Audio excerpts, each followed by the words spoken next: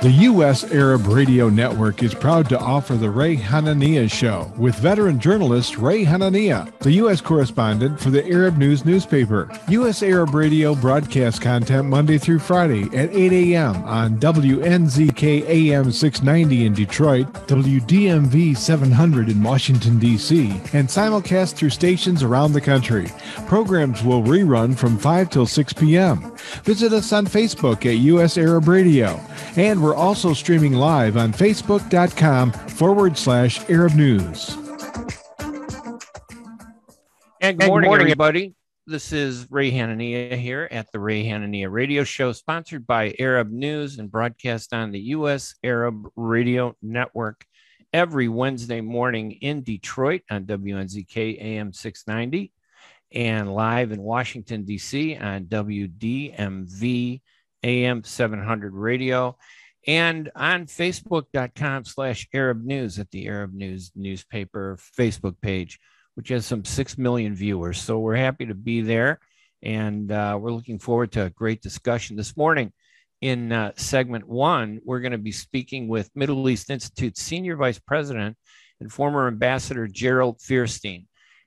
He's going to discuss with us the situation in Yemen. This past week, President Biden's special envoy to Yemen, Tim Lenderking, announced an additional $160 million in aid to Yemen while criticizing the roles played by Iran and the Houthis.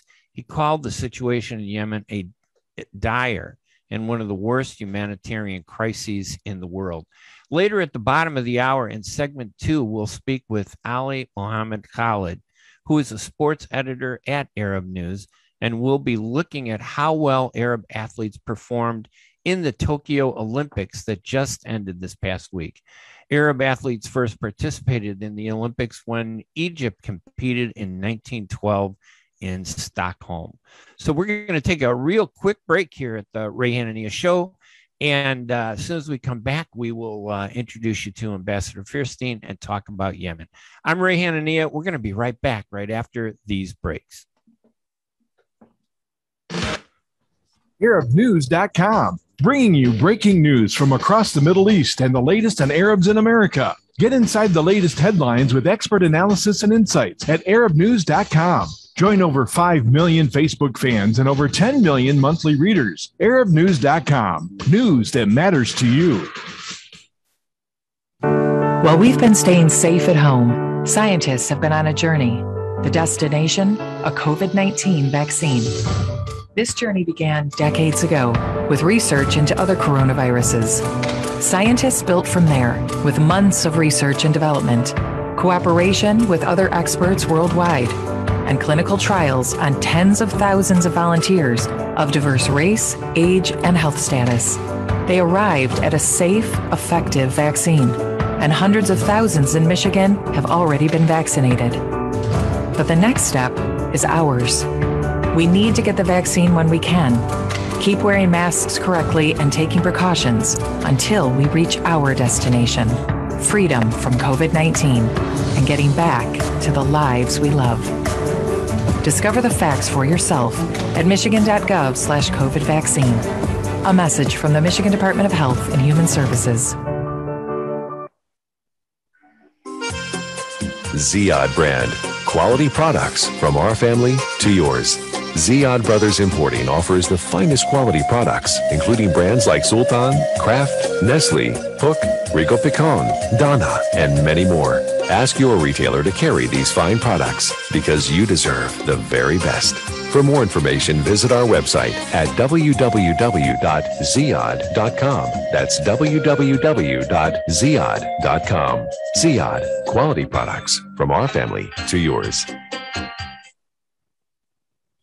At Top Rehab Physical Therapy Clinic in Dearborn, we provide effective physical therapy sessions in order to limit pain and discomfort. Top Rehab provides physical therapy care for any diagnosis prescribed by a physician, and we regularly see and treat conditions such as stroke, TMJ, fibromyalgia, sciatica, joint pain, and more. We use a variety of pain management methods, including modalities, soft tissue mobilization, and therapeutic exercise. If you're in need of physical rehabilitation or physical physical therapy, get the highest quality health care at Top Rehab. Most insurance is accepted and we're open Monday, Wednesday, and Friday 8 to 6, Tuesday and Thursday 8 to 5, and Saturday 10 till 2. Call for an appointment today at 313-846-0555. That's 313-846-0555. Choose Top Rehab Physical Therapy Clinic on Michigan Avenue in Dearborn. Life's too short to be in pain.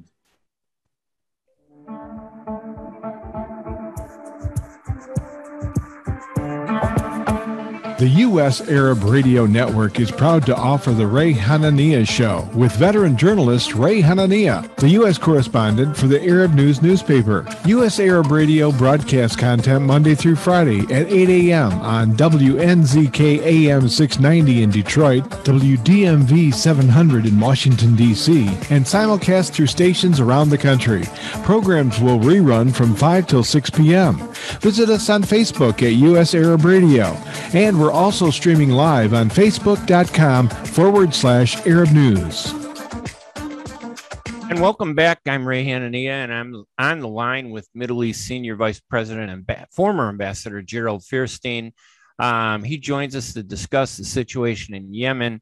Ambassador Feierstein, and I hope I'm pronouncing your last name correctly. It's good, yes.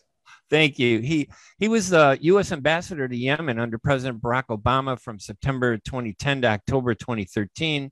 And then he served for a few years between 2013 and 2016 as Principal Deputy Assistant Secretary of State for Near East Affairs in the Department of State, and has a lot of background in this area about Yemen.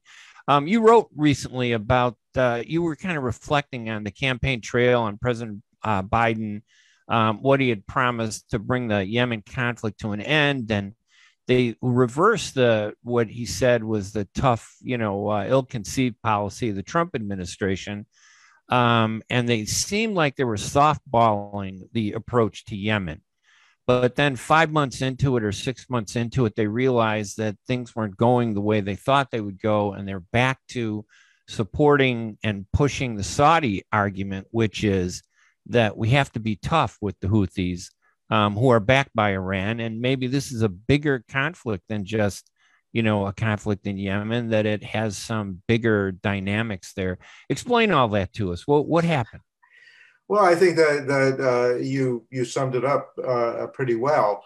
There was a view here in Washington, and I think more broadly in the West, that the issue was really the Saudi military intervention, the coalition operations in Yemen, and that if you took that out of the equation, that the parties to the dispute, primarily the Houthis and the legitimate government of Abdurrahman Mansour Hadi, would be able to come to the table and reach some kind of an agreement under UN negotiations, under UN auspices, in order to move forward.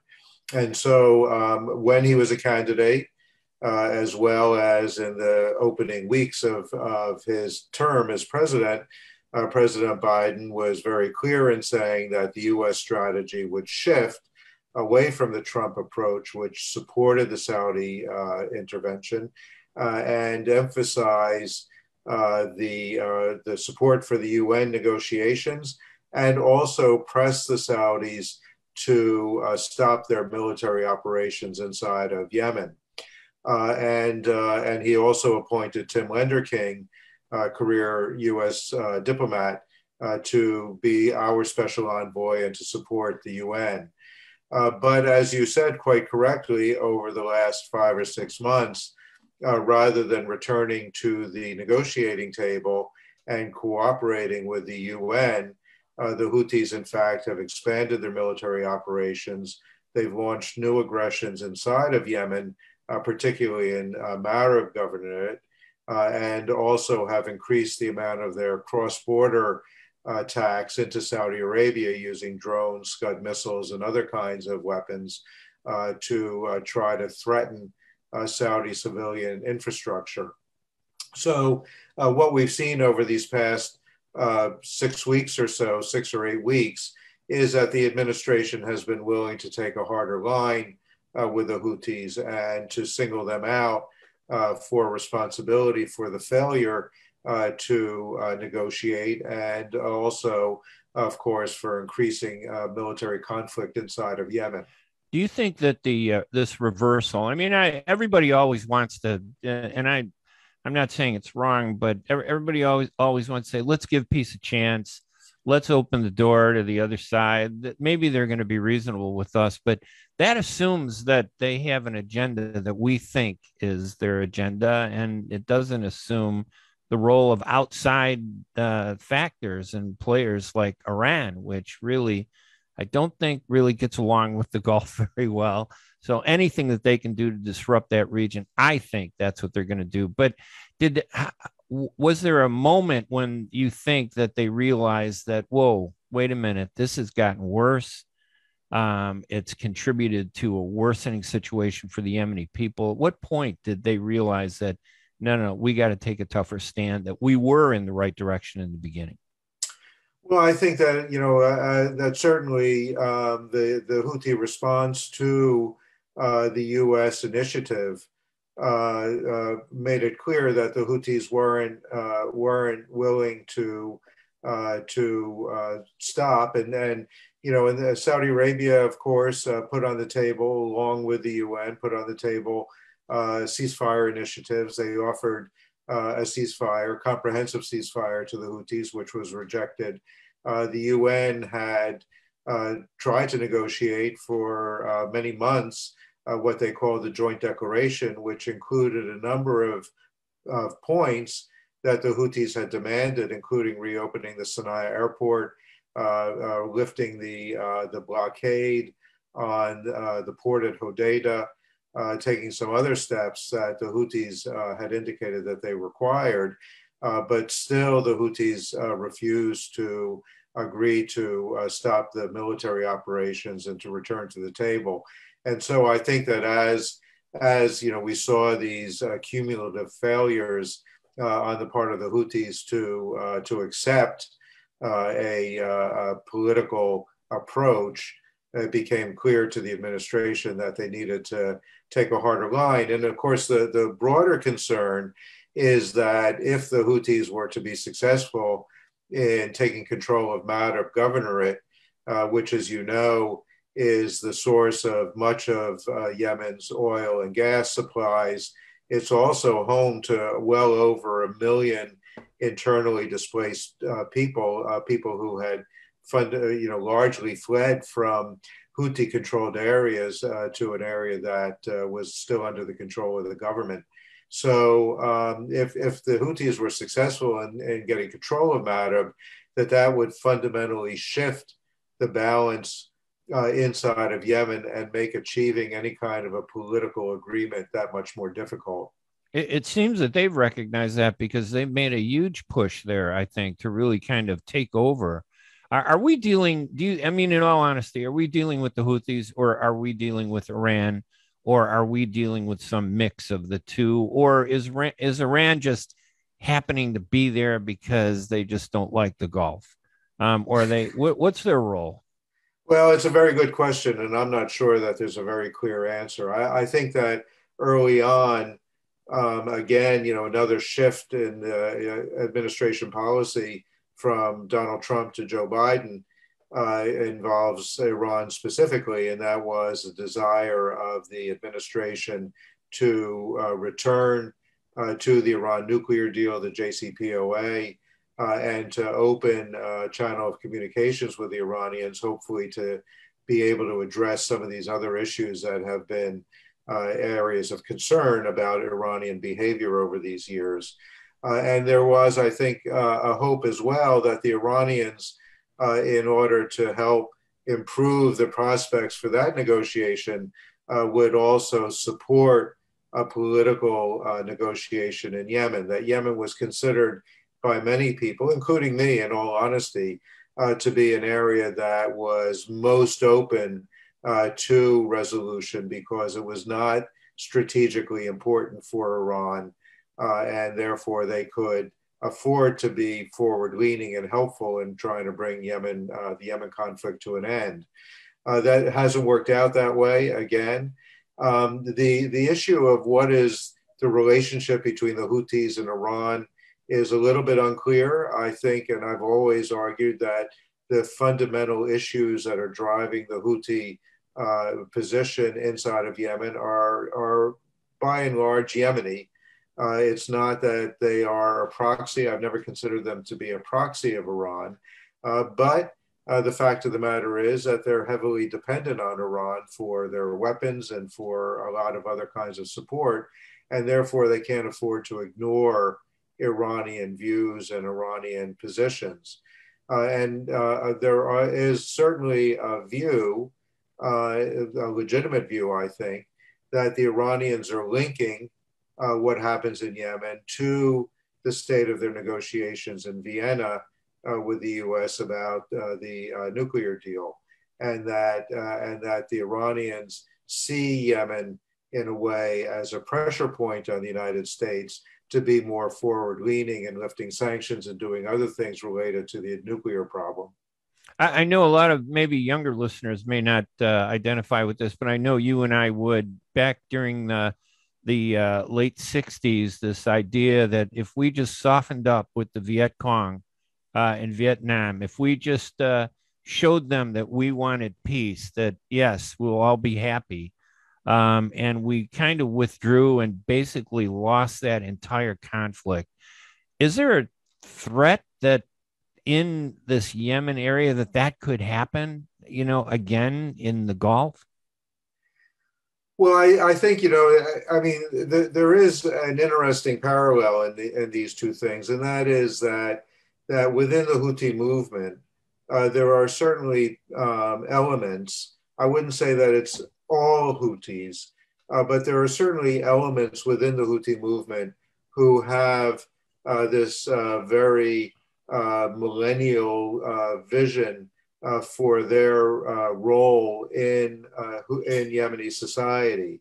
There are many Houthis who believe that they are the rightful heirs to the imamate, which was, as you know, a Zaydi Shia government that ruled North Yemen for many, many years, and that they are the heirs to that government, and that they want to reinstall the imamate under their leadership.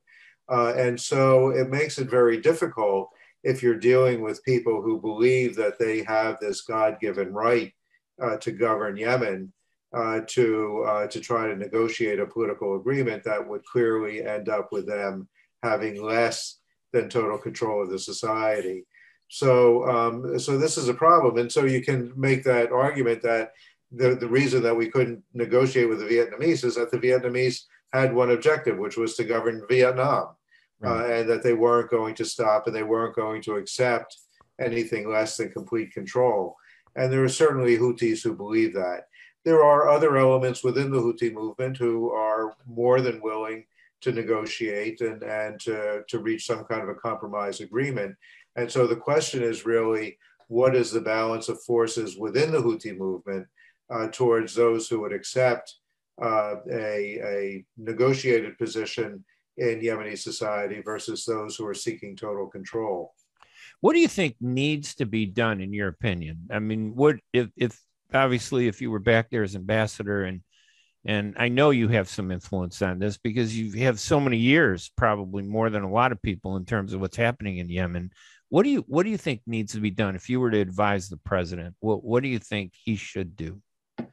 Well, I think that it is actually what we have written. I wrote a piece with my colleague Fatima Abu al-Asrar, which appeared in War on the Rocks, a blog here in Washington, that basically said that the number one priority at this point has to be ensuring that the Houthis don't succeed in Ma'atar. That until again, as we discussed, this idea that what we need to do is to strengthen those elements within the Houthi movement who want to negotiate, who want to cooperate with the UN and reach a negotiated solution. We need to strengthen them and weaken the elements who think that they can still win a military victory. So the first requirement is really to prevent the Houthis from achieving their objectives in matter. And convincing again the Houthi leadership that there's no military solution. And then, of course, as you know, we have a new UN Special Envoy who's just been named officially within the last few days, Hans Grunberg, who is a Swedish diplomat and is currently serving as the European Union's Special Envoy for Yemen. So he's very familiar with the situation on the ground. He'll be picking up the responsibility for Martin Griffiths, and we'll see what he can bring to the table in terms of new incentives for the parties to return to negotiations. The other point that we've made is that on the ground in Yemen, there are a number of different elements that are working on local solutions, local ceasefires, local prisoner releases, local release of detainees.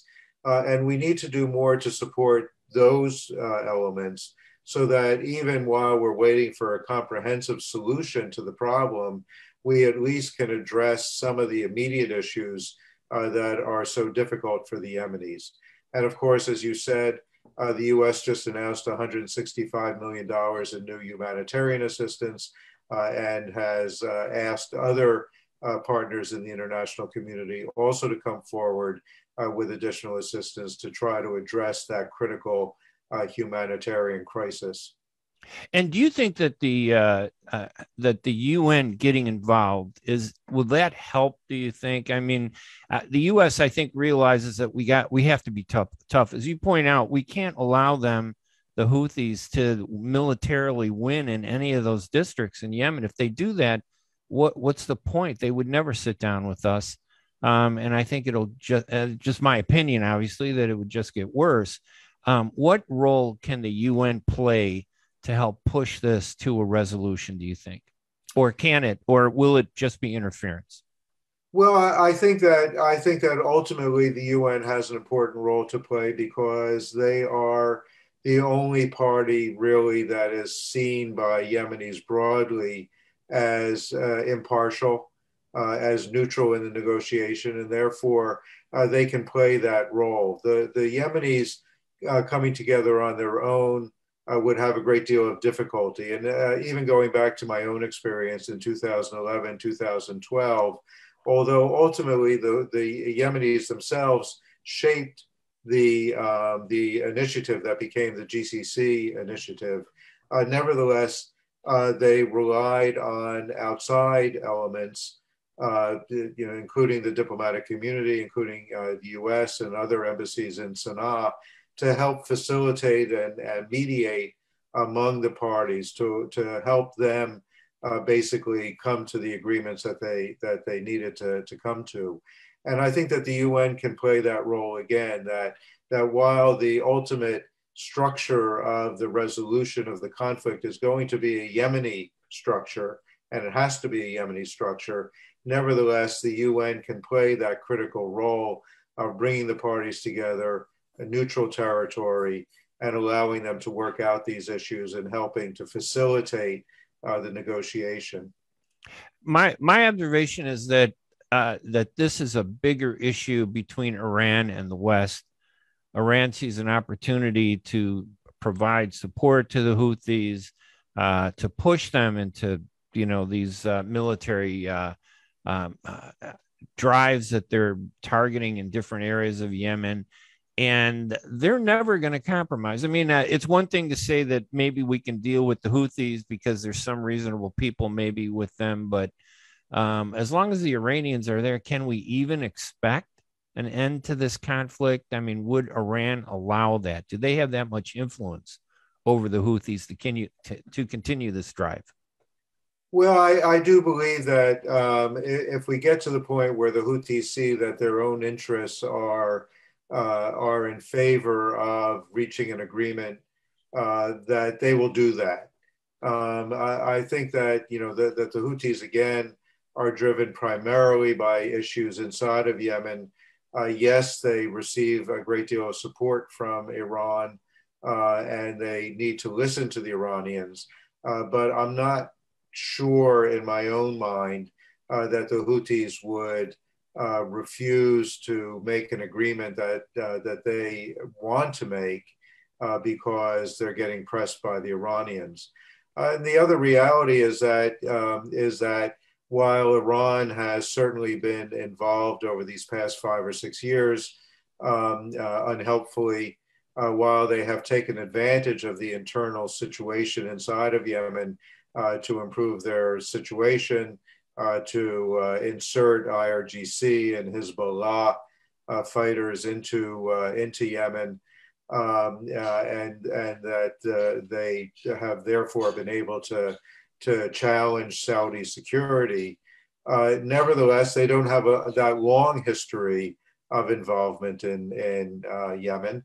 And the fact of the matter is that the Houthis in Saudi Arabia have been able to work with one another over the years as well.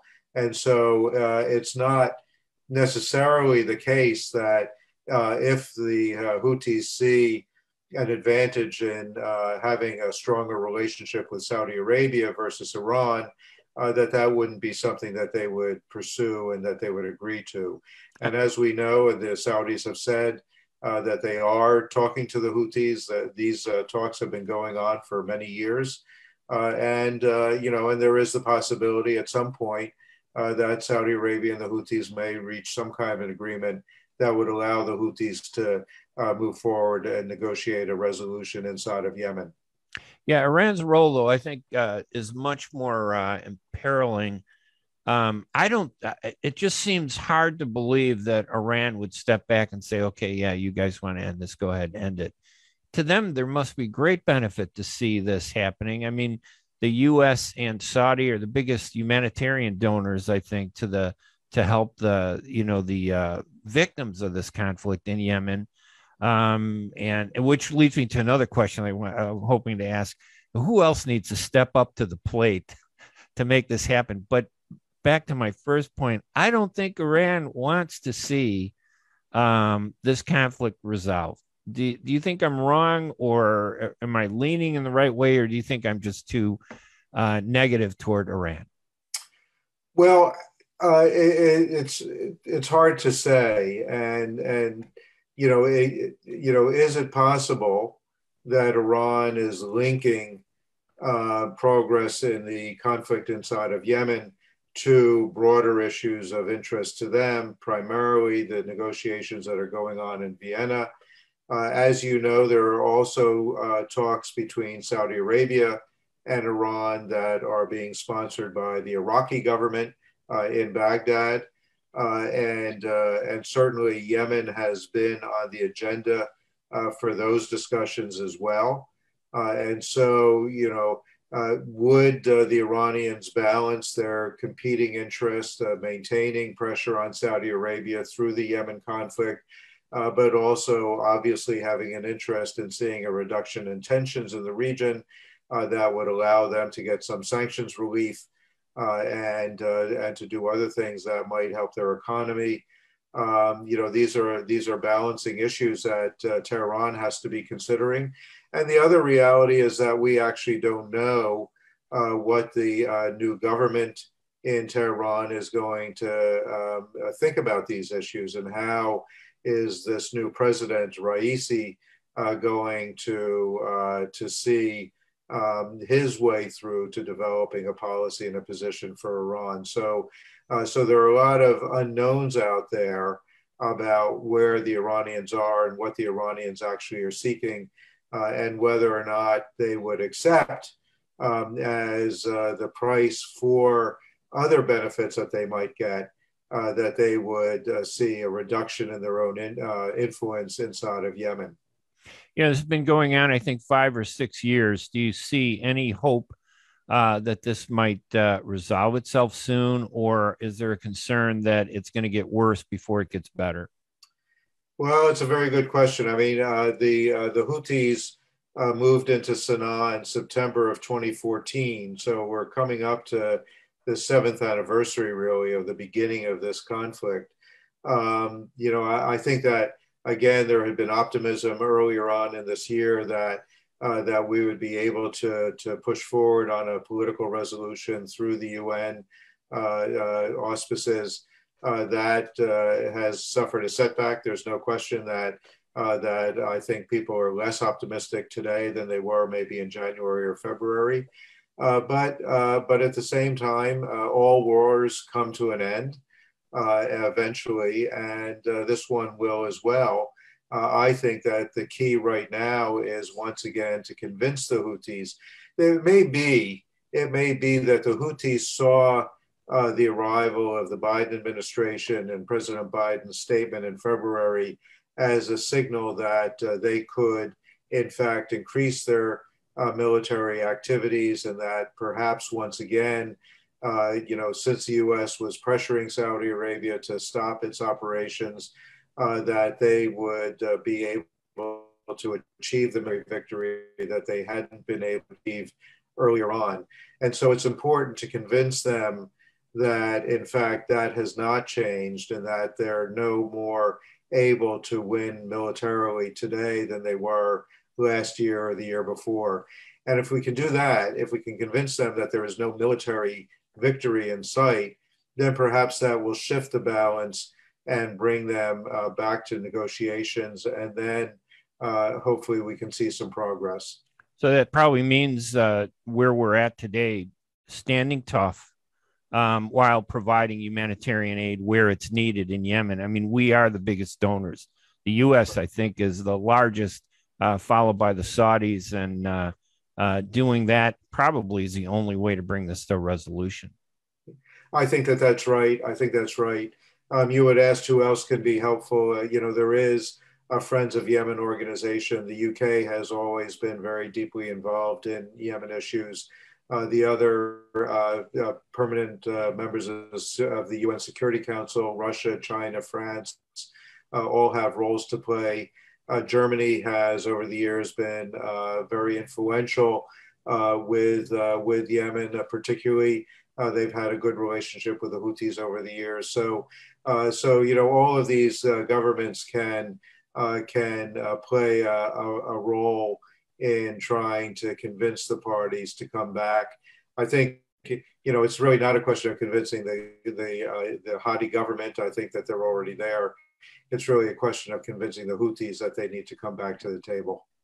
All right. My guest this morning, former Yemen Ambassador Gerald Feierstein. Mr. Ambassador, really, it was a real pleasure to have you on the radio show. I enjoyed the conversation. I think you gave us some great insight into a very important conflict that everyone hopes will be brought to an end soon. So thank you for joining us on radio. We appreciate it. Well, it's my pleasure, Ray, and happy to talk to you anytime. All right, good. Well, we look forward to having you on again. Hopefully, maybe there'll be peace in our generation. I can't remember the words that Nixon said, but it's just that worries me, that whole look back, to see this. If there was a conflict that ever paralleled more, I think it's this one. But again, that's just my opinion. But Ambassador, thank you so much. You have a great day. You too. Thank you. All right. I'm Ray Hanania. We're going to take a quick break. When we come back, we're going to be talking with the sports editor at Arab News, Ali Mohamed Khaled, about Arabs at the Tokyo Olympics. I'm Ray Hanania. We're going to be right back right after these messages. ArabNews.com, bringing you breaking news from across the Middle East and the latest on Arabs in America. Get inside the latest headlines with expert analysis and insights at ArabNews.com. Join over 5 million Facebook fans and over 10 million monthly readers. ArabNews.com, news that matters to you. Imagine you're on a train track, somewhere miles away. A train is headed your way. You can't see it yet, but it's coming, slowly but surely.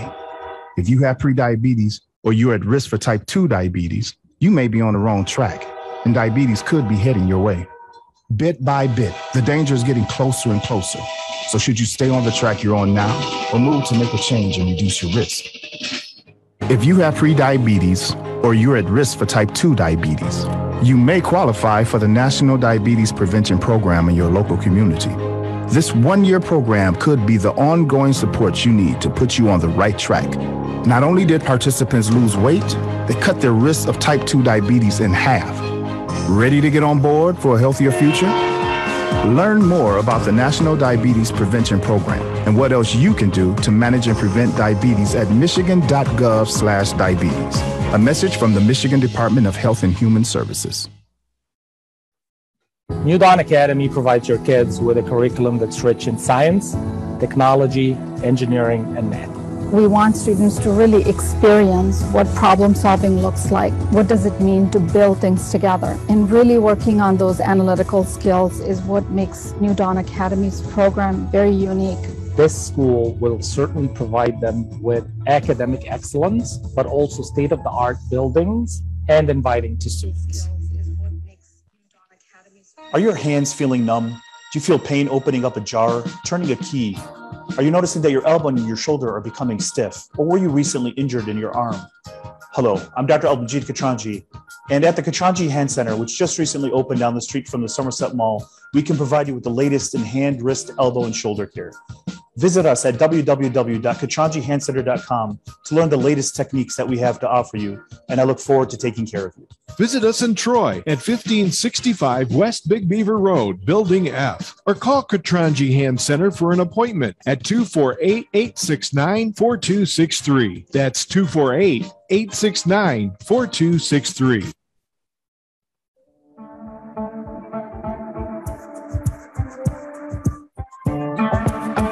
The U.S. Arab Radio Network is proud to offer the Ray Hanania Show with veteran journalist Ray Hanania, the U.S. correspondent for the Arab News newspaper. U.S. Arab Radio broadcasts content Monday through Friday at 8 a.m. on WNZK AM 690 in Detroit, WDMV 700 in Washington, D.C., and simulcast through stations around the country. Programs will rerun from 5 till 6 p.m. Visit us on Facebook at U.S. Arab Radio, and we're also streaming live on facebook.com/Arab News. And welcome back. I'm Ray Hanania here at WNZK AM 690 Radio in Detroit and WDMV AM 700 Radio in Washington, D.C. We are broadcasting live on the U.S. Arab Radio Network at arabradio.us and with our sponsor, Arab News newspaper on facebook.com/Arab News, where you can watch and listen to this show. Right now, I want to introduce our next guest, Ali Mohamed Khaled. He is the Dubai-based sports editor and writer for Arab News. And this is a perfect time to bring him on. By the way, he was the director of the documentary Anwar Roma, The Lights of Rome, which tells the story of the UAE's journey to the 1990 World Cup in Italy. So if you get a chance, you want to see that documentary. But Ali Khaled is going to help us understand how well did Arabs do at the Tokyo Olympics. Welcome to the program, Ali. Hi, Ray. Thank you so much for having me on the show. But pleasure to have you. I know that this was a big year for women and, kind of a tone, I think, that was set by Saudi Arabia, opening the doors to women, giving them much more freedoms. And I think out of 17 Arab countries at the Olympics that I read, 14 of them were they showcased the role of women. There was probably the largest group of women. How significant was that, do you think, in terms of how well we performed as Arabs? I think it's obviously very, very significant. I think one of the things that helped showcase just how much, we've moved forward in this side of things is that, the Olympic Committee for the first time allowed at the opening ceremony 2 flag bearers to be like one male and one female. Right. So like in the past, there's always been like an issue, like who takes it. And this time they were able to nominate. And obviously, so as you mentioned, like most of them had a female flag bearer as well. So it gives them, like visibility and like for the rest of the world. I think, as you mentioned again, it's probably the most number of female athletes from Arab countries that we've had. Saudi Arabia had 2. Saudi Arabia had like the largest ever delegation of 33 athletes. 11 individuals. Yeah, it was 11 individuals and 22 from the squad that played in the football tournament. So obviously that skewed towards that. But 2 of them it's like 12 different 12 competitions, 12 different sports competitions. Yeah, it's 12 different disciplines. It's actually 9 different sports for Saudi, which is a record. The previous record was 6 in Athens in 2004. So in every sense, I think Saudi Arabia had expanded and backed a lot of its athletes, and you could see that also across lots of other Arab countries in a really difficult time when it was not easy to actually train and fund programs. There was quite a few medals in the end as well. And how did let's talk about the Saudis first, their team. How well did they do? How did everything go? Well, Ray, I think at the start there was a lot of excitement at the beginning of the tournament, obviously because everyone was looking forward to beginning their their different sports and their different competitions and all that. So the first few days, there was a lot of excitement on that. To be expected. Some of them, just obviously didn't perform extremely well. They might have been eliminated early on and all that, but that's kind of to be expected as well. Because they were up against some in certain sports really formidable opponents who have been in many Olympics before. So after that, after a few were eliminated, I think there was a little bit of a, maybe a bit of a lull in the middle of the tournament. But then at the end, there was a flurry of activity, and for all Arab nations, there was quite a few medals. But in particular for Saudi, for one person in particular, Tariq Hamdi, who won a silver in karate. And I mean, his story was very, very interesting in that he was really not fancied at all to go far, and he was beating opponents who were far more experienced than him at the Olympic Games. He got to the final against an Iranian opponent, and unfortunately, while leading 4-1 with very little time left, the gold medal was within sight, he got disqualified for dangerous play. So unfortunately, he had to settle for silver. But that was, obviously I think that was the high point. That was the only medal Saudi got. There were a few others really, really good Saudis who stood out. I think the rower Hussein Ali Rida deserves a mention because he was really competing with a punctured lung. He was told he shouldn't go to the Olympics, but he insisted. Ended up, his performances were a little bit up and down, but he really fought hard and ended up racing 5 times. So credit for him. The 2 female athletes, Yasmina Dabagh in the 100 meters, was eliminated, but I think she's the first of many, I think, Saudis who will come forward. And I think she was one of the flag bearers, I think, wasn't she, for the team? She was, alongside the rower, Hussein Ali Rida. They were the 2 who carried the flag bearer. Yeah, I mean, you got to admit, it was very exciting to watch all this. I mean, it was phenomenal. Wasn't it very inspiring? And I know that Arab audiences in Saudi Arabia and all over really got into it. Was there a big following? Do you think the Arab world was watching this more than they have been in prior Olympics? I think certain things happened that attracted a lot of people early on, which was really good. I think one of the landmark things for events for Arab athletes was the Tunisian 18-year-old swimmer Ahmed Hafnawi. He won early on. He won in the 400-meter freestyle.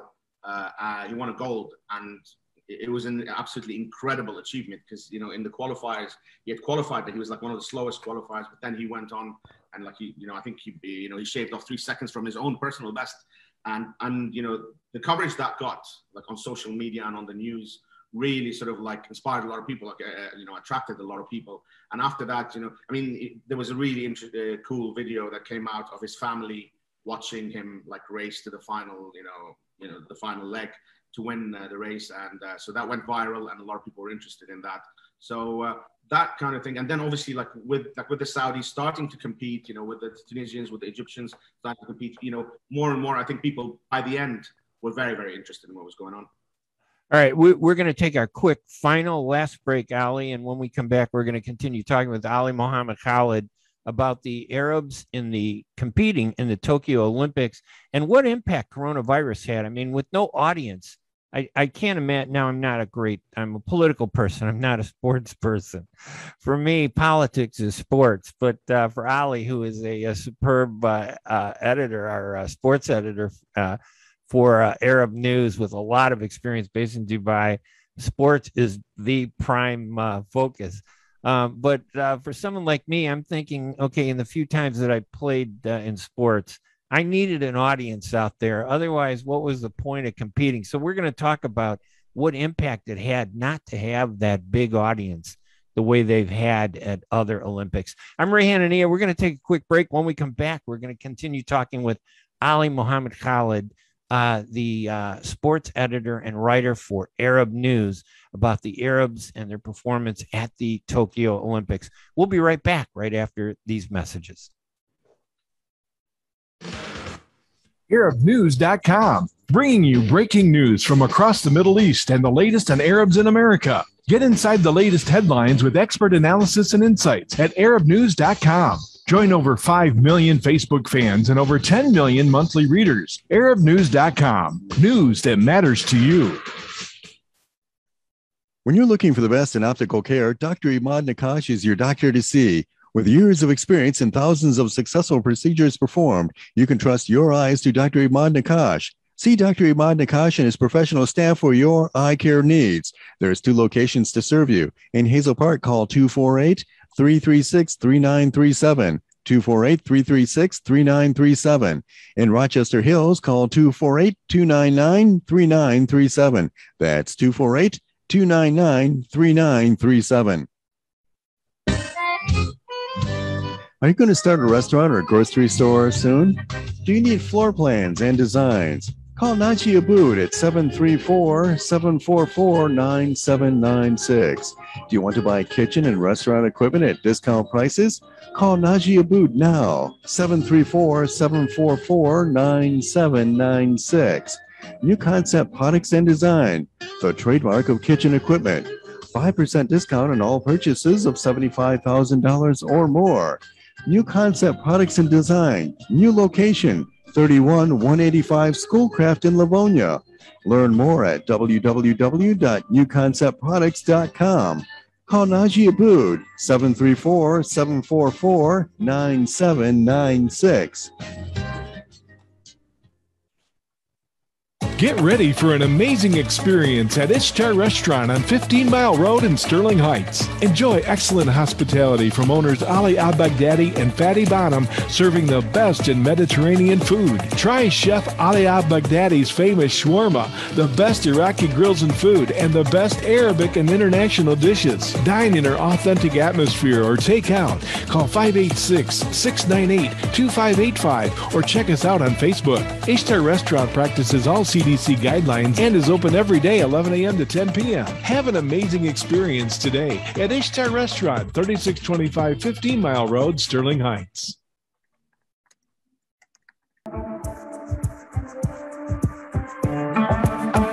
The U.S. Arab Radio Network is proud to offer the Ray Hanania Show with veteran journalist Ray Hanania, the U.S. correspondent for the Arab News newspaper. U.S. Arab Radio broadcasts content Monday through Friday at 8 a.m. on WNZK AM 690 in Detroit, WDMV 700 in Washington, D.C., and simulcast through stations around the country.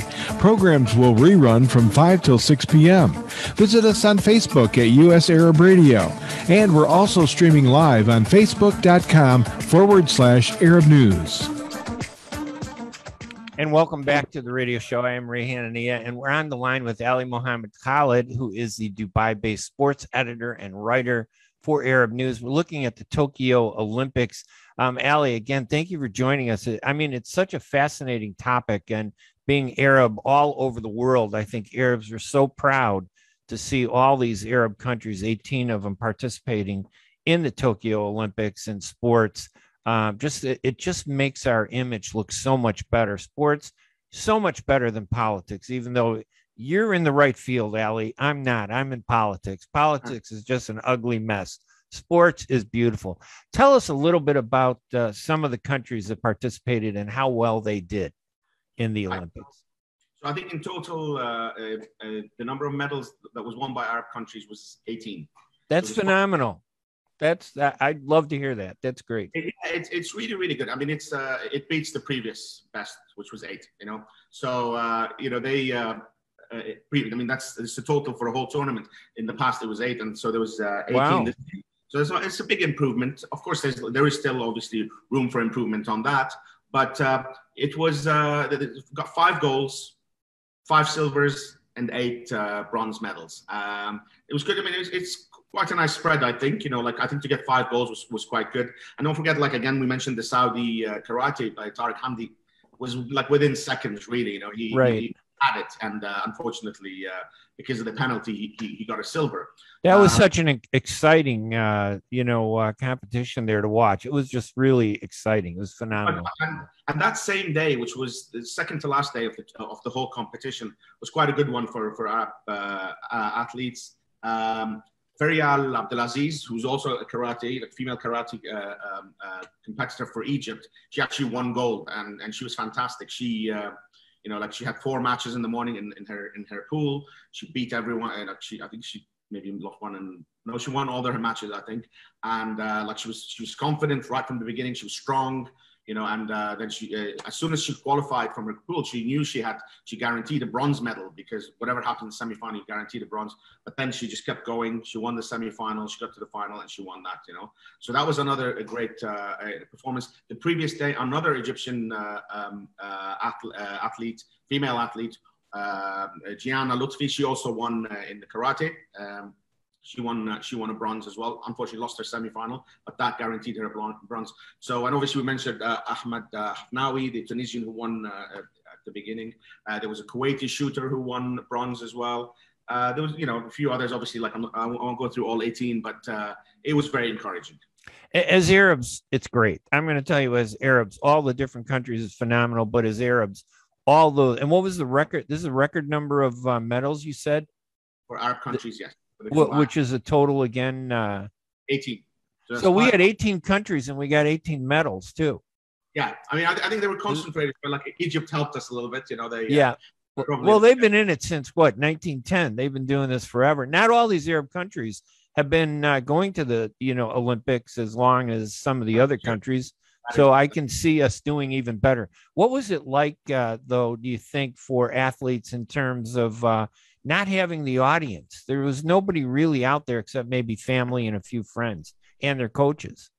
I think, the COVID, the disruptions by COVID, it worked 2 ways, I think, First of all, I think the major disruptions of everyone was expecting to compete last year, and to postpone it by a year, it does really damage athletes' programs. Although in some cases, some athletes who weren't going last year ended up getting the chance this year, so that was a positive for them. But it really did disrupt. Instead of the 4-year cycle, which athletes train to almost religiously, it ended up being a 5-year cycle. So that was one aspect. But I think obviously what you mentioned was a big one, and not just for the athletes themselves playing in front, without the inspiration of the crowd.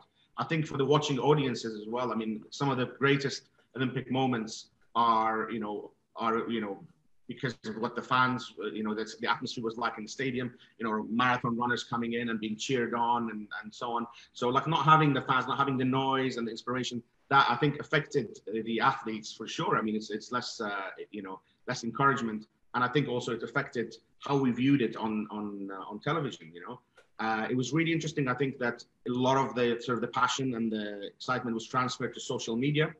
A lot of people were posting their views, their congratulations, world leaders, the Egyptian president, congratulated on Twitter, he congratulated his athletes, in Saudi, people were congratulating Tariq Hamdi, So there was a lot of excitement on social media, and people were posting videos of themselves or their families celebrating because, in the stadium, there was none of that, There is one moment I would like to mention. Sure. I think for me was the best moment of the Olympics. I think, and it deserves a big mention, was in the men's high jump competition. There was the Qatari Moutaz Barshim was competing against the Italian Gianmarco Tamberi, and they're really good friends, the two of them. They both had lots of injuries, and in the final leg of the competition, they both cleared 2 meter 37 centimeters, but neither of them could go higher. So they were given the option of competing against each other to see who wins the gold. And then the Qatari athlete, said something which was, Moutaz Barshim said something which was, I think it's become a bit of a famous saying. He just said, "Can we have 2 golds?" And in the competition, it's allowed if you want. So both of them ended up receiving golds, and that was one of the high points of the tournament. It really showed what the spirit of the Olympics was about. Yeah, so the big story, the big headline, I think, out of the Tokyo Olympics, largest number of Arab athletes in competition. 18 Arab countries and winning the almost, more than doubling the number of medals that were brought back to the Arab world, 18. Yeah. That's phenomenal. 5 gold, you said. 5 gold, 5 silvers, and 8 bronze. 5 gold, 5 silver, and 8 bronze. That's something to be very proud about.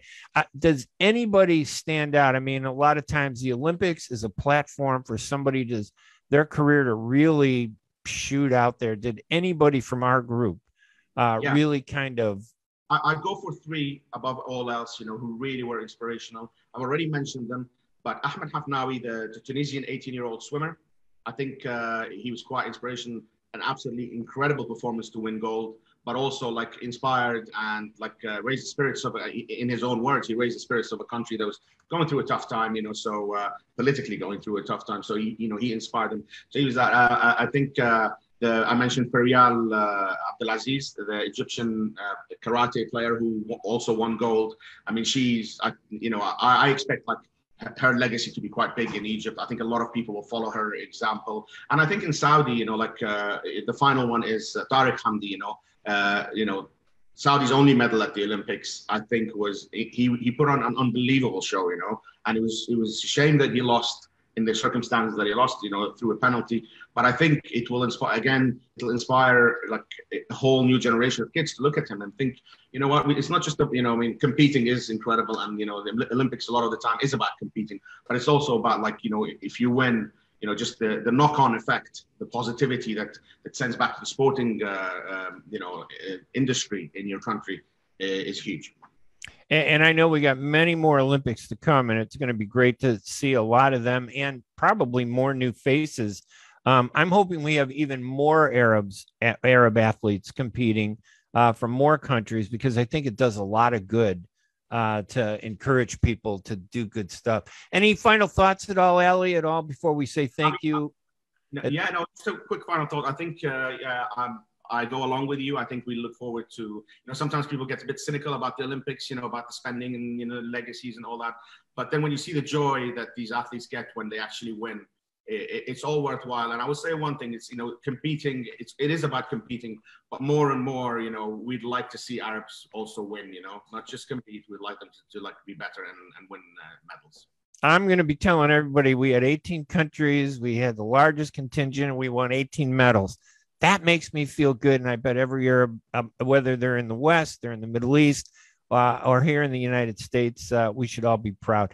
Ali, thank you so much for joining us. I'd love to talk about this more, but we only have 1 hour of radio.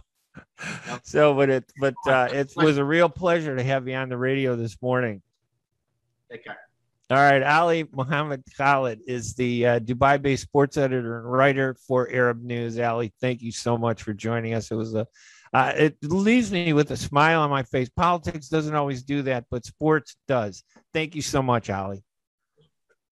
All right, this is the end of the show. I just want to thank everybody. Listen, you can watch this program later by going to facebook.com/Arab News. We also have a podcast. If you go to the Arab News website at arabnews.com, on the right side, you'll see the link to the podcast. We'll have that podcast up there so that you can listen to this show and all our past shows. We really appreciate all your support, listening to us and emailing us and sending us ideas and feedback. We welcome all that. So thank you so much, everybody, for being out there and supporting our radio show. We're broadcast, as you know, live on WNZK AM 690 in Detroit and WDMV AM 700 in Washington, D.C. We want to also thank former Ambassador Gerald Feierstein. He was the former ambassador to Yemen, who in the first segment helped us understand all the dynamics of what's happening in that conflict there. I'm Ray Hanania. We will see you again next Wednesday, 8 a.m. Eastern Time, 3 p.m. in Dubai, 4 p.m. in Riyadh. We will talk to you again. You guys, I think that's 3 p.m. in Riyadh and 4 p.m. in Dubai. Listen, you have a great time. We'll talk to you next week on Wednesday. Bye-bye, everybody. WNZK has available